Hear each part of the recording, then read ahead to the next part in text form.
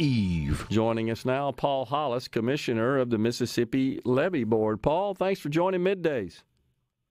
Thank you, Gerard. It's wonderful to be here. I will tell you that I am only one of 7 commissioners, so I'm not the commissioner, and I may not be quite as entertaining as Hank Burdine, but I'll do the best I can. Well, it is my understanding that you're from Rolling Fork, right? Sharkey County, is that correct? I am. I'm from Rolling Fork. I've lived here since 1979. Okay. I'm not originally from here, but I love the Delta. I love where I live. Yeah. So I expect on that basis, and you being on the Levee Board, a commissioner on the Levee Board, one of, you said 7, right? That's correct. You got to know a lot about the river in those parts, is what I'm thinking, and that's why we wanted to have you on today. Go ahead. The river is such a vital part of what everything we do down here. We're primarily agriculture. When you leave Leland and head south, there's no other industry down here but agriculture.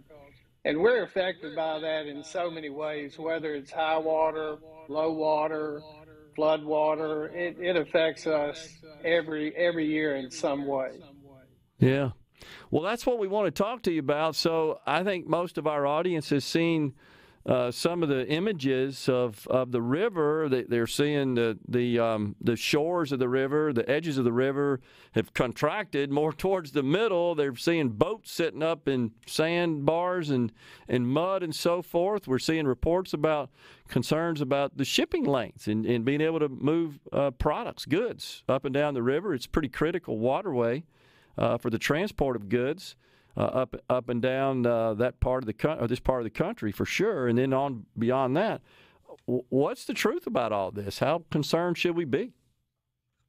Well, the truth is that not only agricultural products move up and down that river, but everything that affects everyone in this country every day. Fuel moves up and down that river. Coal that powers these energy plants for your electricity. They're a lot more than just agricultural products. And when you cross that Mississippi River in Vicksburg and you see a barge, you think, boy, that's pretty cool. But what you don't realize, there are hundreds of barges every day navigating up and down that river to supply things to this entire country. Yeah. And it is a real problem. This morning, the gauge in Greenville was 5.8. Now, understand that doesn't mean the river is 5.8 feet deep. That's a figure that the Corps uses to measure the river. Gotcha. And that is almost a foot lower than the record that was set in 1964. Okay. So right now, Gerard, what's happening is these barges are having to navigate north during the day, and then the ones coming south during the night, because the river's not wide enough to pass each other in a safe manner. I see. And when you, so it's kind when of you do that, I was just going to say, it's kind of sound like a one-way street, so to speak. Well, it is, and when those barges have to sit up overnight so that they can move the next day, that costs the end user, and that end user is you and I. Yeah, that makes total sense. So you said that this is this a record as far as the height of the water, the elevation of the water? You said 64 was the last time it was at this level, but we've exceeded that level, right? Well, since they've been keeping records, 6.7 was a record low in Greenville in 1964. And that they've been keeping those levels, I guess, somewhere since 30s, 40s. Okay. Well, is this attributed, Paul, to the obvious, which is just the lack of rain? Oh yeah, it's a major lack of rain, and I think Hank alluded to this the other day when you were talking to him, that most of the water in the Mississippi River comes through that Ohio basin. Okay. Mississippi, where it joins the Ohio, is relatively small, And most of that water has to come from that basin. And until they get rains in that Ohio basin, we won't see an increase in the river. And there really is no projection right now for a lot of rain up there. Huh. Okay, so the level of the river, I think I understand this correctly, is more a function of the rain upstream, so to speak, in this basin, which empties into the river, maybe more so than it is in directly in the river around our area. The river portion that's adjacent to the state. We don't.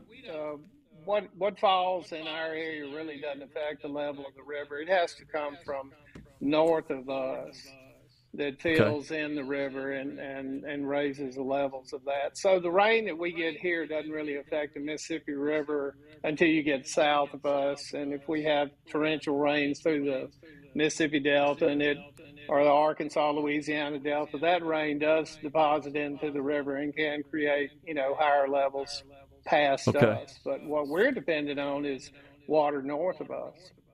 Gotcha. So what action, if any, Paul, does the Levee Board take in this situation? Well, the only thing we can do, we work hand in hand with the Corps engineers and see, whatever we can do. Really, with a low river, there's not a whole lot we can do. The Corps of Engineers owns 2 dredges, and they are working right now to try to free areas up in the river where these barges can pass. So right now, these barges are being loaded at about 70% of what their normal capacity is. And so they're only drawing about 9 feet of draft, where normally they draw about 12.6 feet of draft. Okay. And that's, so with that comes in, expensive, right? I mean, it costs more. You got the same fixed costs for the most part. Yeah. Wow. And all these elevators have to pay that freight on those barges. And when they're short loading like that, it just means per bushel that cost is more expensive, and in the end, it's passed on to the consumer. Yeah. Are there any shippers of any commodities or products that have just suspended shipping on the river because it's just not working out for them, or it's too expensive, or for any other factor involved? No, I don't think that would be the case, because that is such a economical way to ship, because they can ship in such mass volume. But the problem right now is, like Lake Ferguson in Greenville is full of barges that can't be moved out. A lot of those were loaded to full capacity when they had water. Now they're sitting on the bottom. Wow. Is there anything that could be done? Is there dredging or any other action that could be taken by the Corps to free those up so they can float? Out of Lake Ferguson, probably not, because those were loaded a month and a half ago, and they can't dredge underneath the barge, I wouldn't think. Wow. Is any of that subject to spoilage if it just sits there for too long? Well, elevators are real careful into what moisture they put grain into a barge so that they don't have that happen. But I'm sure there is a risk there the longer that it sits. Wow. Are they working together in any way, Paul? I mean, is it the alarm is sounded now and they're all trying to coalesce to figure out what can be done, or they're just limited? Are you talking about the elevators? Or all the folks that are using the river for shipping their goods, their commodities? Oh, yeah. Well, they're doing that. And like I said before, what they've done is, stopped it to that one-way traffic to try to keep some commerce moving up and down that river. Man, but you said the forecast doesn't really show any significant rain in the Ohio basin, which is the primary source that pours into the river. Exactly. No, there isn't any forecast right now. And I was reading a Corps report the other day that said, we'll probably experience this through 1st of November sometime. Wow. That's amazing. Yeah. It's what's so strange is back in August, that seemed like the wettest August around certainly central Mississippi that I can remember in quite some time now. And we went to the other extreme in a hurry. Well, we did, and we had a lot of effects on our crops because of all that rain in August. We had a lot of damaged beans and things like that. So it's just part of agriculture. I get it. I ran into Mike McCormick here in the hall when that was all going on, and man, they were sweating it. Mike McCormick, of course, the CEO of Mississippi Farm Bureau. Yeah. So, Paul, appreciate you joining us and giving us an update on that. Let's pray for rain. Thank you, sir. Let's do. Thank you. Appreciate it. Paul Hollis, one of the commissioners with the Mississippi Levee Board. Stay with us. We're coming right back here on Midday.